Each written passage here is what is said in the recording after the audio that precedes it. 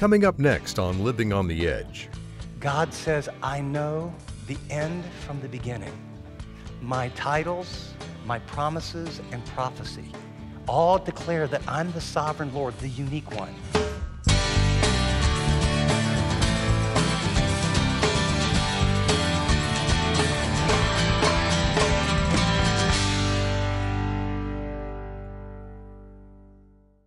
Hi, I'm Chip Ingram with Living on the Edge. And you know, it's very unpopular in our day to believe there's one true God, the God of the Bible. Is that intellectually defensible? And how do you respond to that? Well, that's today on Living on the Edge. You'll want to stay with me. For some of you, you've probably heard this word a lot, but I had never heard this word until I was about 20 years old. A friend of mine was in an accident. He was paralyzed from the waist down. We were praying that he would live because the doctor said there was little chance. And as we were praying, there was a girl in the group that she obviously knew God way more than me. And I remember hearing her pray, God, in the midst of all of this, I thank you that you're sovereign and that you will somehow, some way bring good out of this. And I don't know if you've ever been in a prayer meeting and heard someone pray and you thought, I wonder what that means. And so I went to a guy that I kind of trusted and I said, what's sovereign? I've never heard that word. What's it mean? Well, sometimes good Bible study starts with the dictionary. Notice I put what Webster's, it means someone who's above all, who's superior, the greatest, the chief, the supreme power, the ranking authority, one without equal, one who is excellent, someone who possesses absolute control. I put some synonyms in there. He's the Lord of Lords and the King of Kings. He calls the shots. He's the ultimate authority. He's without, think of this, without limits, and God is absolutely free. No one tells him what to do. There are no competitors. He's not looking for any teammates. You can agree or disagree, but as we go through Scripture, here's what you need to understand. God is the lone, sole, sovereign, king authority. Before there was anything, there was this personal, powerful, self-sufficient, infinite, loving, holy God who by his nature is truth, who never changes. And scripture after scripture after scripture, if you would want to kind of explode your mind, if you went to that front page later today and you just got a good cup of coffee or tea and put your feet up, and if you looked up each verse and read it slowly, you would read things like, you are before all things. I am the Lord, that is my name. There's none before me. I have created the heavens and the earth, the visible and the invisible. Thrones and dominions and powers, all are under mine. I speak and it comes to being. I'm the Alpha and the Omega, who was and is and will be. God says, I am the unique source creator of all that there is, all that there was, all that there will ever be. You will pray differently if you would see God for who he is. The bottom of your notes, I tried to summarize the implications. When we say he's sovereign, I kind of took what I've learned and I put it in a couple paragraphs. Pull out your pen because I want you to underline one line. The sovereignty of God is that which separates the God of the Bible from all other religions, truth claims, and philosophies. Completely separate. Why?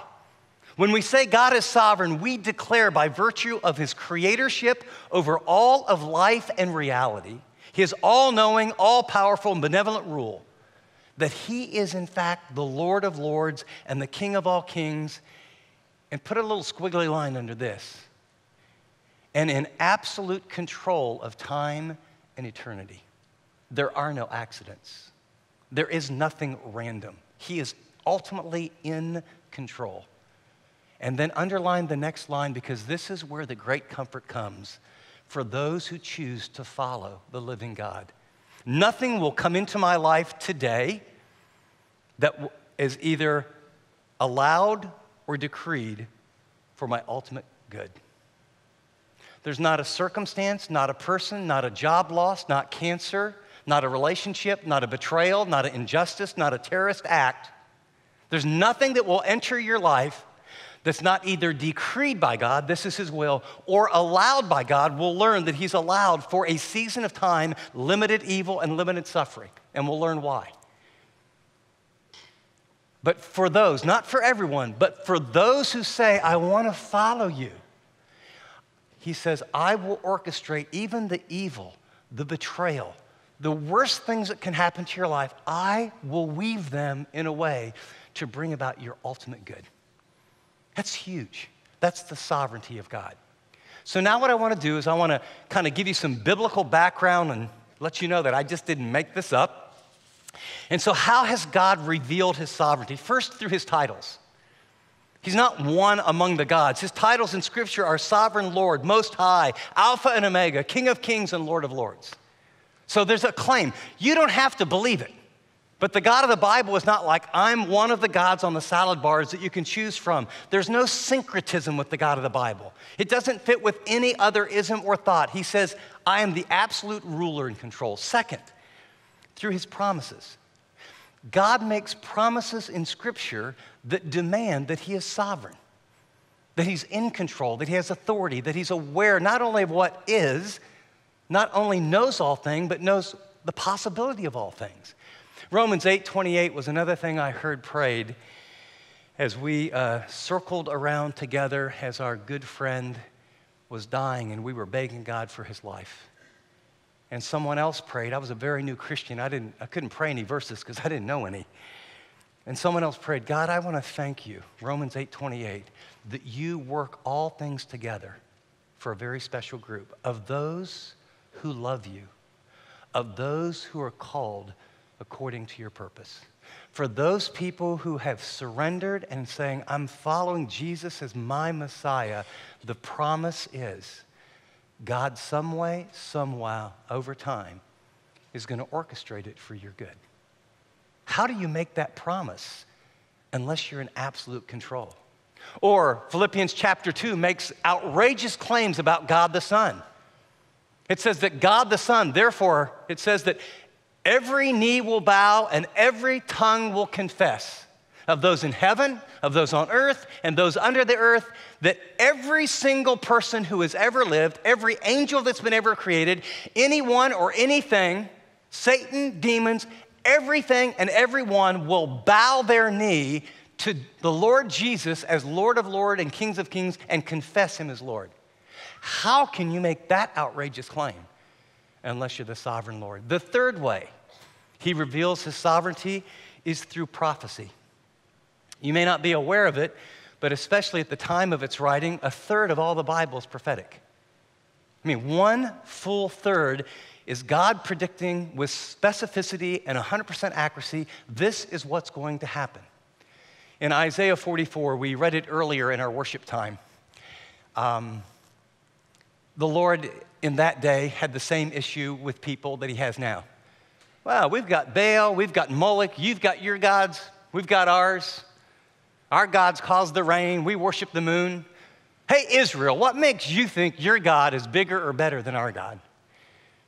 And God speaks to the prophet Isaiah, and he said, from ancient times, I have predicted with 100% accuracy what would happen, when, and why.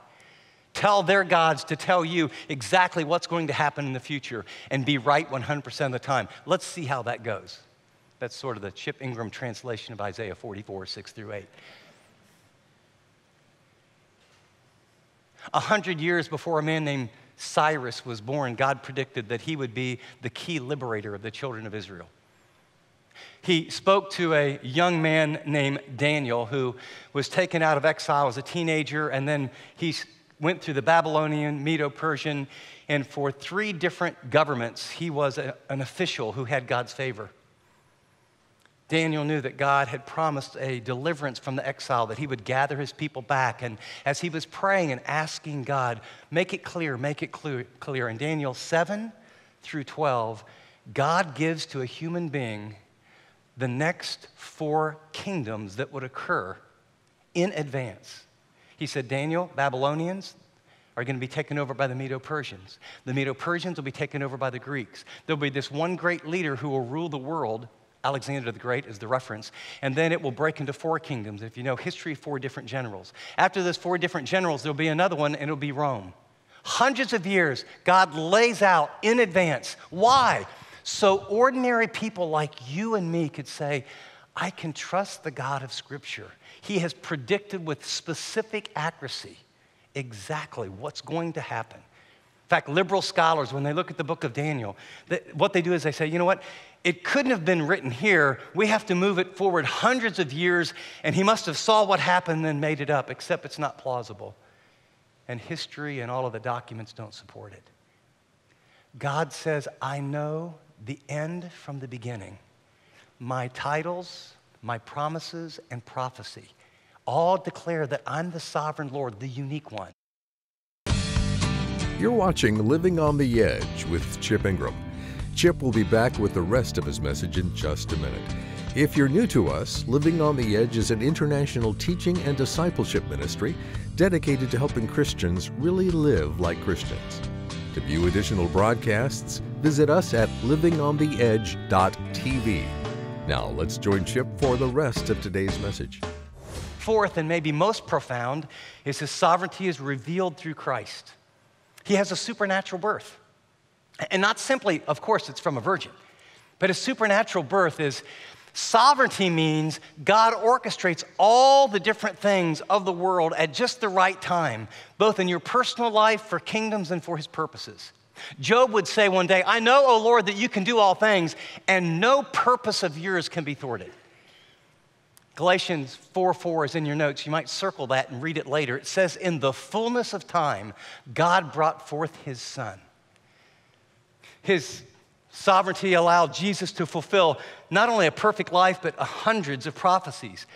Jesus in his teaching, he didn't say, I'm a good teacher, I'm one of the many good teachers, and I'm a good way in terms of a model to follow. He said, I'm the sovereign king of the universe. The whole book of Matthew is, I have fulfilled all that God said. I am God. Before Abraham was, I am. He claimed to be the king, and he claimed to bring a kingdom. By the way, he was never killed by anyone. He's king, he's sovereign. He says, I lay down my life and I take it up. And finally, this king says, I came first as a suffering servant, but I will come back as a righteous judge.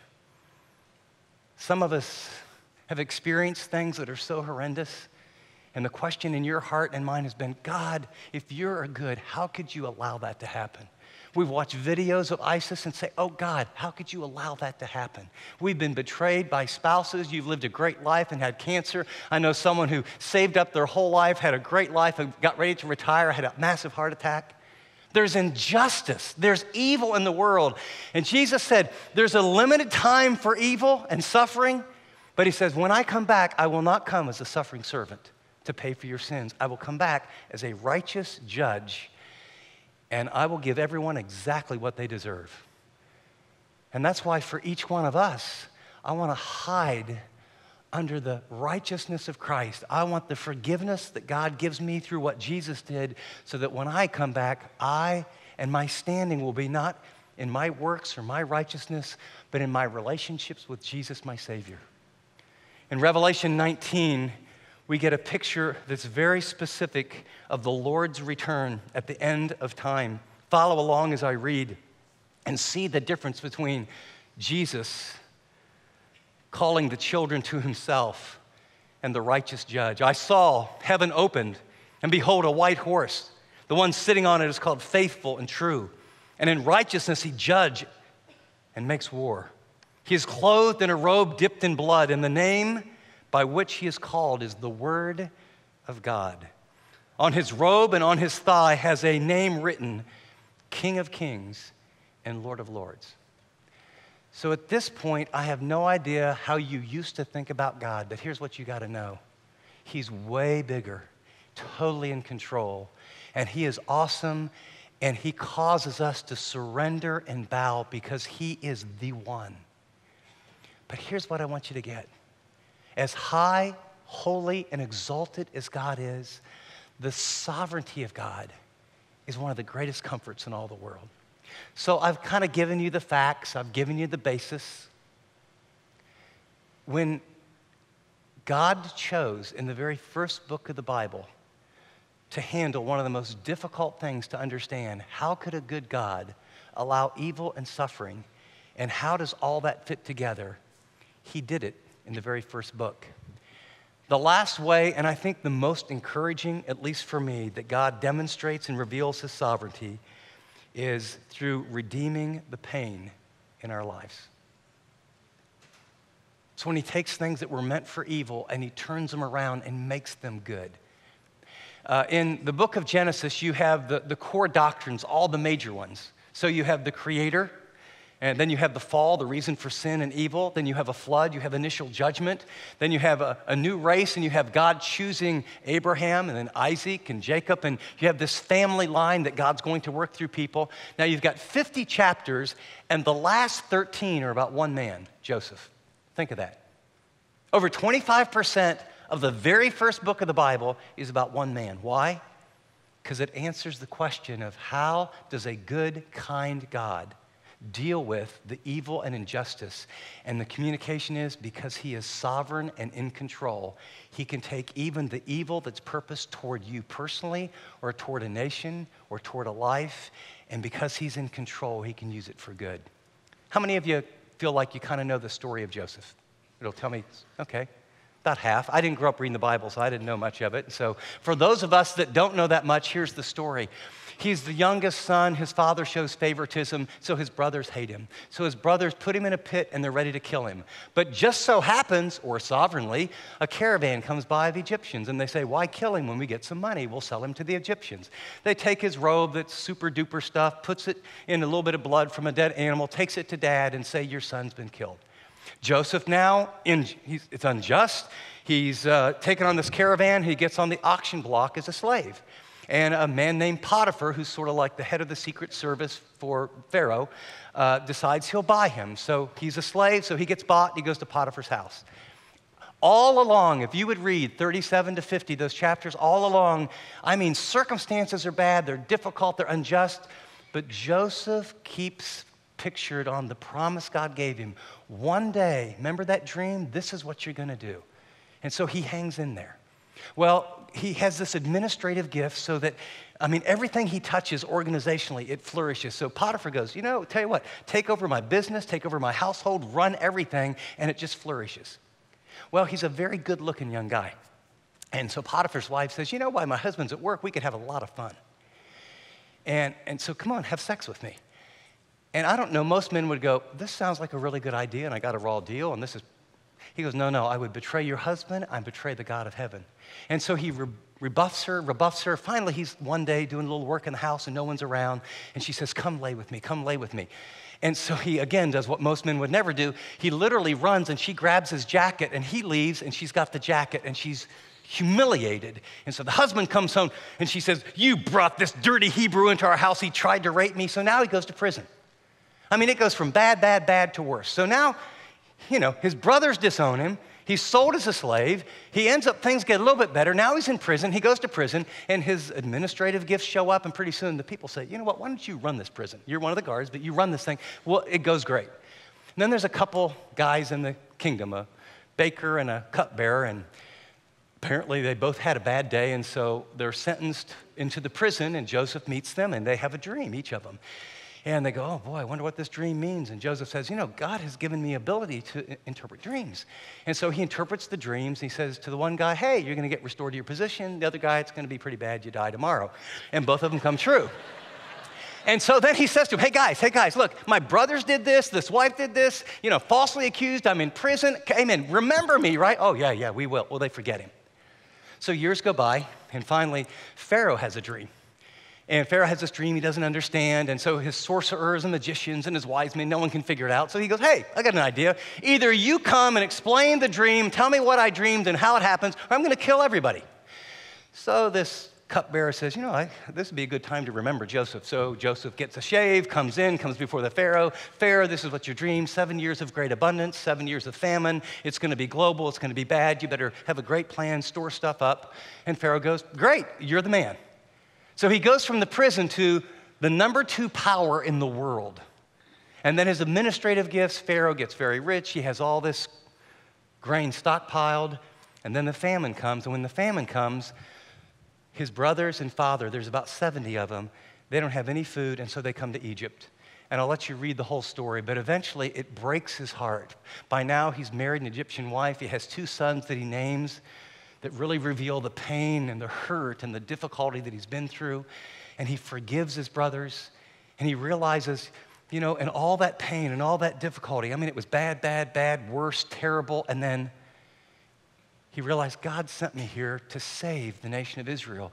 So all 70 come, they get this piece of land in Goshen, and they become an incubator for the purposes of God, and they go from 70 people to 2 or 3 million in the next 300 to 400 years.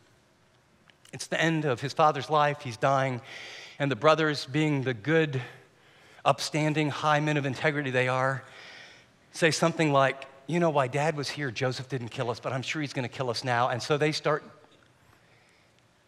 And this is, again, you can read this for yourself, but write in your notes the 50-20 principle.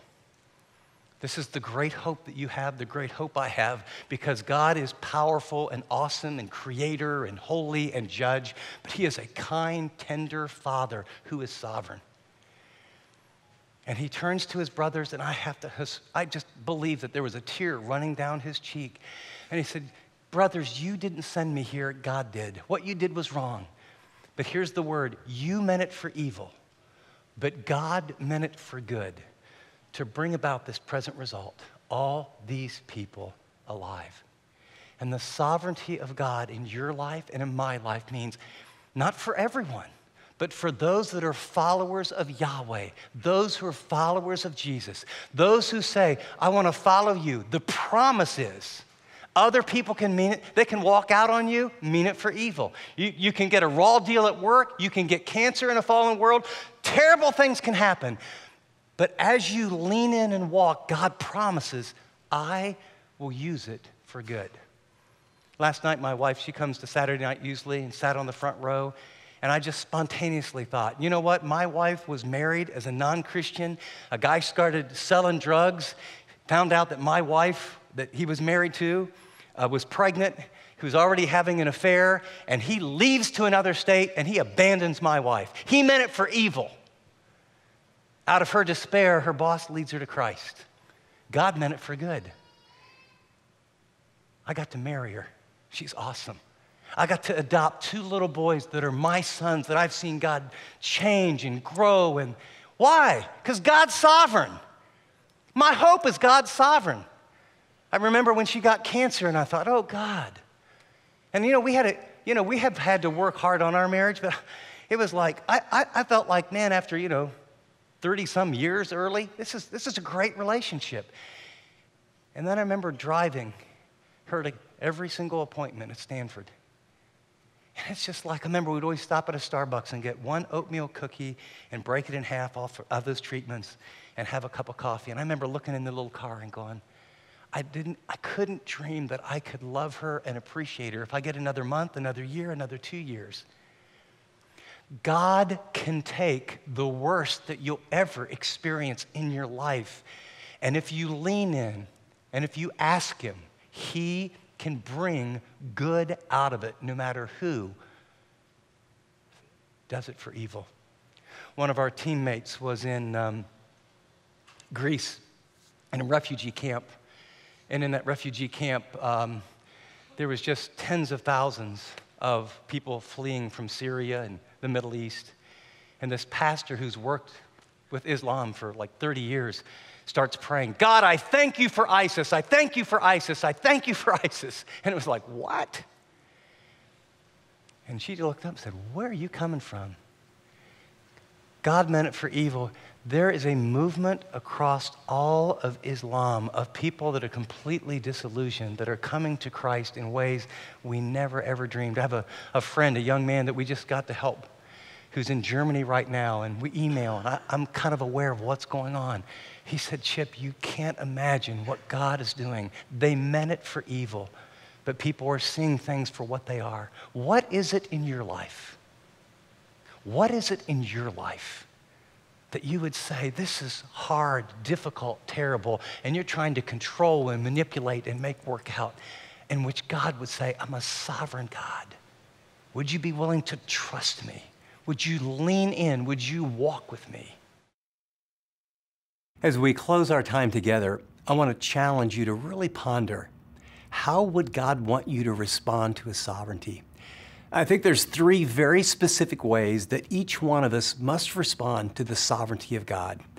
First and foremost, we need to bow before His sovereignty. It's about realizing that Jesus will indeed come back. He's the Lord of Lords and the King of Kings, and every knee will bow. If we don't do that willfully now in surrender and submission, we will bow with the whole world before Him later, unwillfully. So let me just encourage you, bow before Him now from a surrendered heart. Second, believe that everything that enters in your life is either decreed or allowed by God.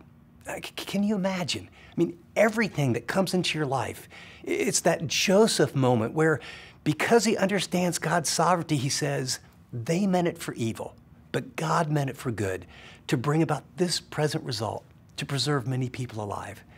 Now, I know that's hard, and I've shared some tough stories out of my own life, and I know you've had some hard times too. But you can actually refuse to worry. You can actually rest in the fact that though you don't understand it all, God's in control. He's sovereign. He's got your back. He's good. He's going to work the hardest things in your life for your benefit. And finally, this last application is a little harder for some of us, but I want to encourage you to behold the majesty and the sovereignty of God by becoming a worshiper. Build in times of singing to Him.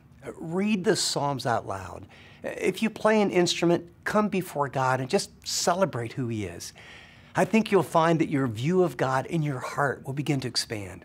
You'll discover the comfort and the freedom that comes from embracing the sovereignty of God. He's the real God and He loves you. And here's the good part, He's in control. Now, here's Chip with an important message. I don't know about you, but family devotions were always a pretty big challenge in my life. We would finish dinner and then I would try to impart my best spiritual truth to my kids while they were fidgeting and pretty soon they're rolling their eyes. It just didn't work out all that well all the time. That's why the team at Living on the Edge has decided to create a family devotional, and we did it in a way that kids want to participate and they really want to learn. That's why I'm excited about the Real God Family Devotional. This completely free online resource features streaming videos plus downloadable discussion guide. The discussion guide will lead you as you help your kids explore what is God really like and how to know Him better. What He really thinks about us. We've made it super simple by providing conversation starters, fun activities, and takeaways for each session. The fun and engaging videos will spark conversation and provide one really big idea to discuss about a key Bible verse. Reclaim that time around the family dinner table, around the real God. I hope you'll check it out. Thanks, Chip. For more information and to download this free family devotional series, visit us online at livingontheedge.tv. That's livingontheedge.tv. While you're there, check out dozens of resources, all created to help you be a Christian that really lives like a Christian.